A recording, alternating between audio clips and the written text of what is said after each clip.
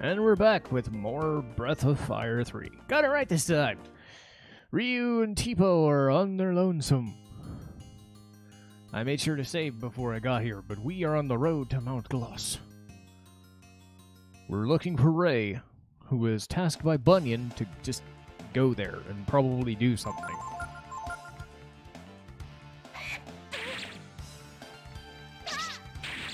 So reprisal is counter. There's a hidden gauge, and every once in a while a character will hit. Certain characters have higher reprisal rates than others. You can even sometimes get a critical hit there. But this episode is going to be all about getting Ryu and Teepo ready for the mountain. Because they need some levels, and they need some equipment. Because I don't think they're going to be able to handle the enemies here, much less on the mountain. Stuff in the mountain's not so bad. But thankfully, this is one of those games where you actually get money. Yeah, look at that. I'm already run out of AP here, so... Thankfully, there are some enemies here that are more amenable than others. So, let's do that thing. Yeah, let's do it. Yeah, haha. Ow.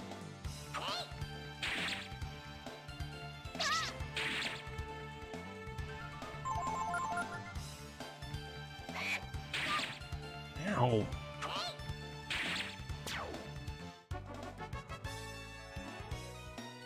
So again, this is why you want levels early. Even though it's a good idea to get as many levels with masters as possible. Whoa. Oh. So I'm going to bother with that in a minute. But that's one of those contextual clues. Given that this place is full of random encounters, I don't trust myself to survive long enough, even if I did grab the treasure that's back there. Gonghead! He's annoying. Ow! He also hits kind of hard. So yeah, he'll probably be the last enemy I deal with. Giant growth! Uh-oh. Ow! Hey, that's an actual skill I might like. It's an AoE attack. It's pretty neat, actually. I can probably get it later. Ow! But the best thing is there are skills you can get from enemies alongside the stuff that you already make. So this area might take me a try or two. You can also stop in I can show that off once I heal. If you ever need extra seasoning, and you want to fight enemies that are usually weaker than the stuff in a dungeon, while you're on the minimap, you can take heed of battlefields. I do thematically like the idea that Teepo is the lead party member. Yeah, you can always have Ryu in front, but... Seriously, you think Ryu at this point in the game wants to just stay in front? I wouldn't say that.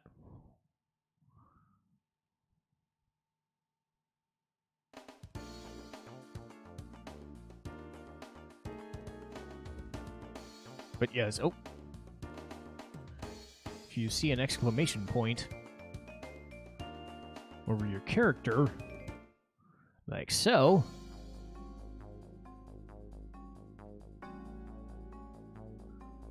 go into a battlefield. And there are usually weaker enemies than... Usually weaker than the enemies in the dungeon. Or the pathway. Not always the case, but usually is the case. And these guys need some help. They're level 2! Yay! Or level 3, yay! So, 8 HP, AP, so simple, power and defense, agility, and intelligence, yay. And a healing herb, yay. So, a vitamin is 100 HP. Ooh, free stuff. That's cool. So there's always an item in a battlefield. Sometimes they're nah, but other times you get this for free. Yay! And you've got defense, you've got power, intelligence. Agility is determined by weight. So your characters gain agility, but you also get encumbered. So the heavier a piece of weaponry or defense is. And there's Ryu's skill. Get some money. Cool. So he can kill this. He can beat up the shrubs. Teepo can hit the trees. And a mage goo. Uh-oh. Ow. That kind of sucked. But yes, this is, I'm not going to be doing as much off-screen stuff, unless it's purely grinding, but there aren't going to be many cases where I'm going to need to do that. This game is pretty fair when it comes to difficulty. And unless it's a specific boss who's just completely absurd for that part of the game, which usually doesn't happen that often, you're never going to need to grind. But I had the extra time, and I had the extra need, and it helps show off the battle system a bit more. And, you know, just the mechanics of it. It also gets me a chance to kind of explain a few things. But yes, we know Ryu is a dragon, but he doesn't use the skill. There's a reason for that. Right now, he's a humanoid boy. There's a plot reason for that, but let that be known that that's a thing he will do eventually. But in battle, you fight enemies on the screen. They have unique abilities. Sometimes you can use the examine function to gain that skill. And let's see if I can show off the abilities here. We've got flare, we've got heal. So attack is simple. It's attack person. Skill is what happens when you examine a foe. You'll gain that skill. And you can pass it to other people if you don't feel that person wants it. Healing or assistance. So let's try flare.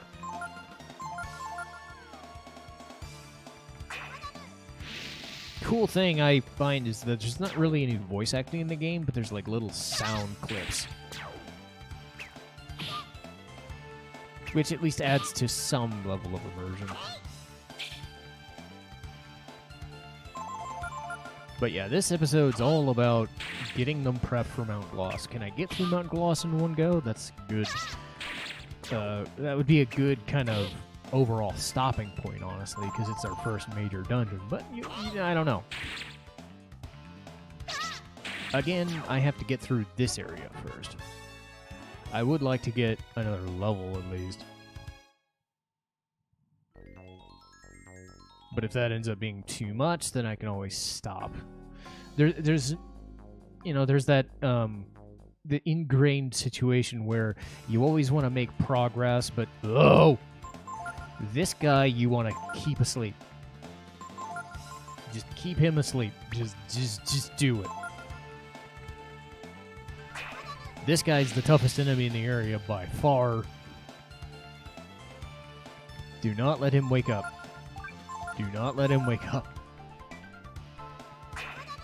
Or do enough damage that he won't wake up. Or if he does, he's already in trouble. So this should help. Gain some much needed experience. This is the sort of thing I did not want to fight in the other area. Yay! See, look at that. Lots of experience and a pointed stick! But yeah, this is the edge of the area. All you gotta do is leave the area and you're done.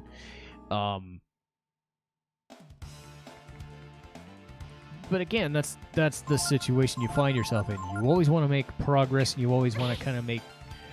I always have, like... When I started Final Fantasy VI, I always kind of had in my mind, like, everything is a specific episode, I guess. Because that's really what you're doing in YouTube land. If you're not making a self-contained, information video, you're making episodic content. This is what that's considered. And to me, I don't like making cliffhangers that much. I like, if I can get a dungeon done in one go, I can get a dungeon done in one go. Gungeon done. Gungeon gun. But yes, I'm getting hurt.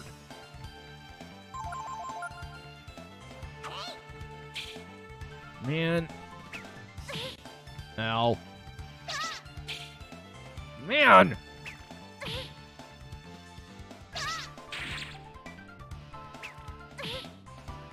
Oh, it's bad.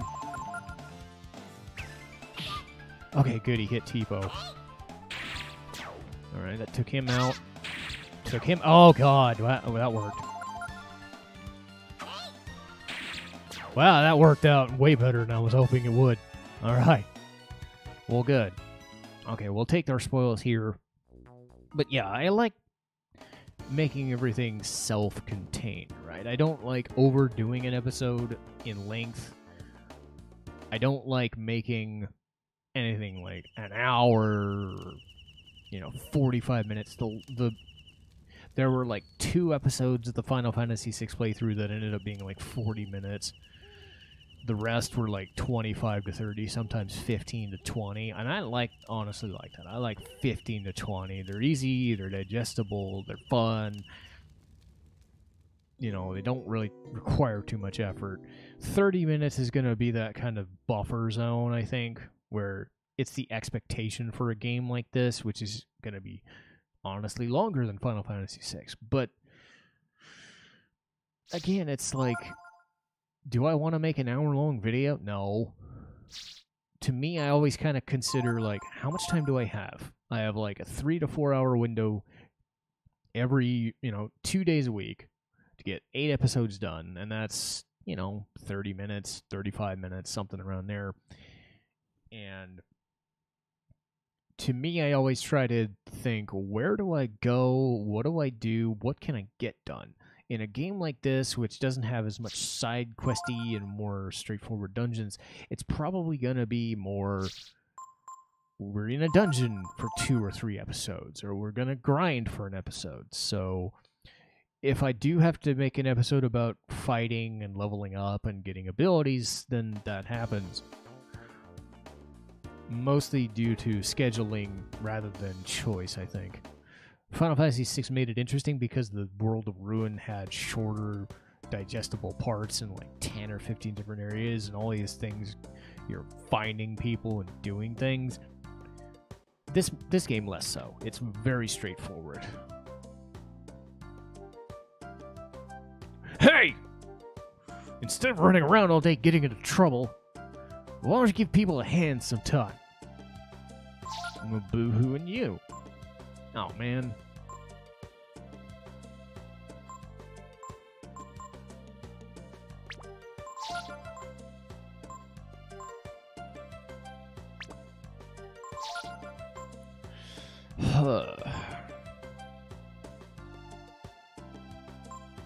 So I'm thinking... Ugh. So yeah, I think you're gonna have to go with the cheaper stuff for now.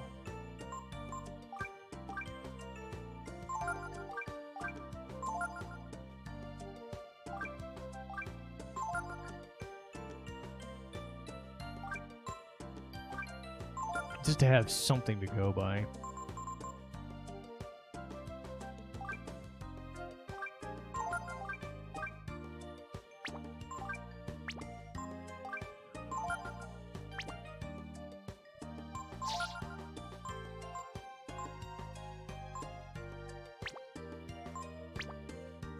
Okay, I mean that'll do for now. You're gonna want the better stuff, but at the same time, you're not gonna be going anywhere for a while, so you should be all right.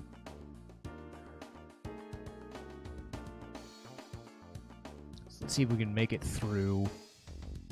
We're a little higher leveled. We got a little bit more equipment. Still gonna be a problem, but this area's kind of short. If we fight the man traps, that's going to be a problem.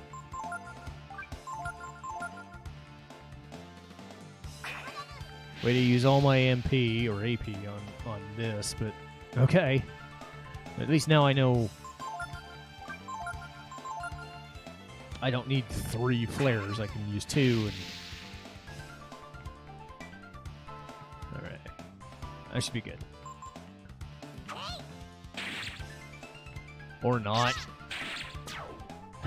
Oh, that didn't work out so well. So that'll cure... That's basically antidote. Gained intelligence, gained frost. Okay. So already kind of seeing a little bit of a difference. Teepo is a little bit more magic-oriented. Ryu is more physical, but not that much. Their stat base is fairly similar. Ray is the one who's bent towards agility and attack. But again, that's why the Master System is so unique, is that you get that chance to do that. To build them the way you want to build them and give them the skills you want.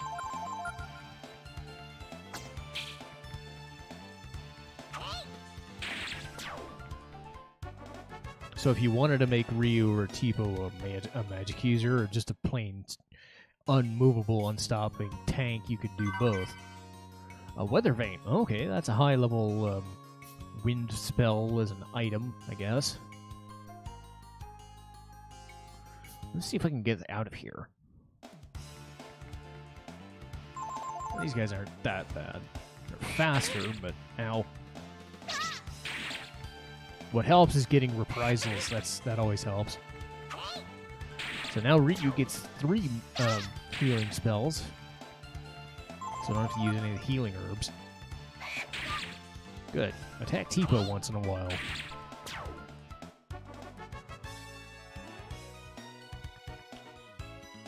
Berries don't mean much, so I can use them. Can't really sell them for anything. Can't really do anything for them. They're cheap. And Weather Vane will do pretty decent wind damage. Especially for this point of the game. It's basically the Typhoon spell. Okay, a vitamin. Handy.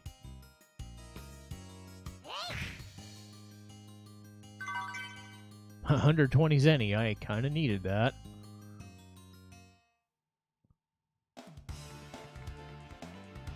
Ooh.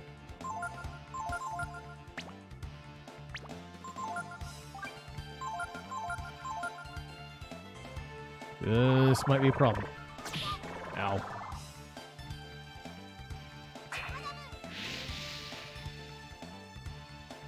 That didn't work.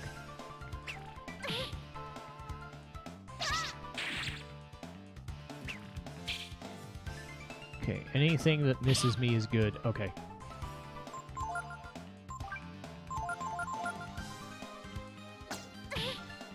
Ow.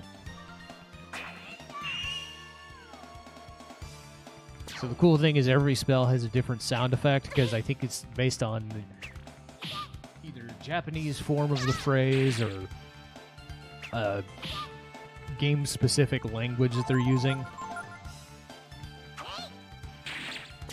I'm still thinking it's probably Japanese, but who knows? I've never been able to figure that out. Maybe somebody will be able to answer that. But again, that's one of the unique features of it, is they don't really have voice acting, but they have stuff. They have sound effects that add to the ambiance a little bit. Okay, so can I get out of here? So nothing down there.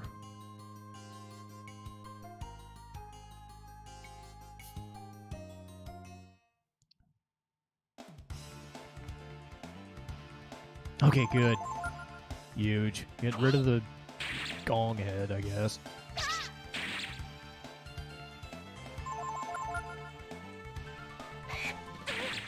Ow. Blind? No! Blind actually does kind of work in this game.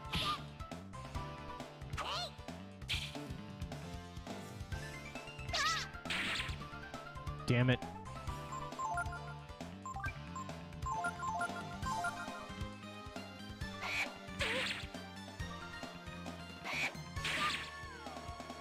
If all else fails, I could use that weather vane. I didn't do the near as much damage as I was hoping it would.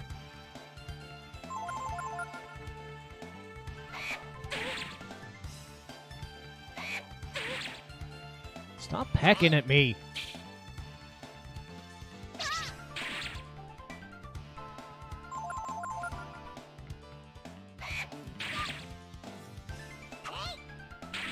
There, so you can still hit him. Oh, this is fun.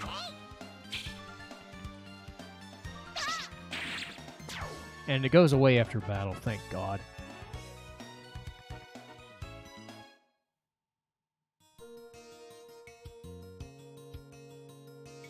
Oh, I wanted to go this way. Damn it.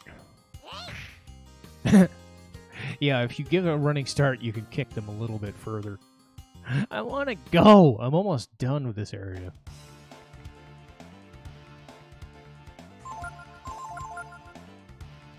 Is this the prevailing theory of do you go for the hardest one, or do you get rid of the mob? Well, if you hit a crit, you can get rid of the big one first. And then you get rid of the other one. But, I play D&D a lot, and the logic can be you rather use your skills to get rid of an enemy first before you even need to heal, and then just heal after a battle. That's a decent strategy to go by in turn-based games, I think. It works fine. I mean, in a boss battle or a harder fight, you can't really choose. A coin, that will become useful a little later.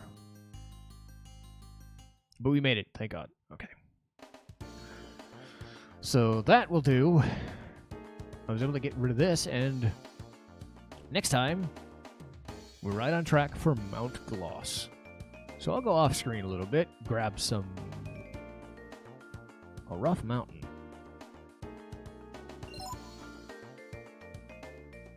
Cool. I have the money for Balak knives now. Or actually a bronze sword and give the other one a Balak knife. That'll work. So let's save it.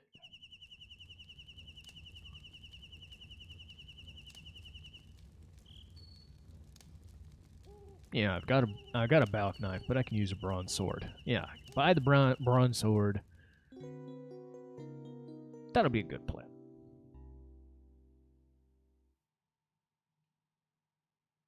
So let's save it.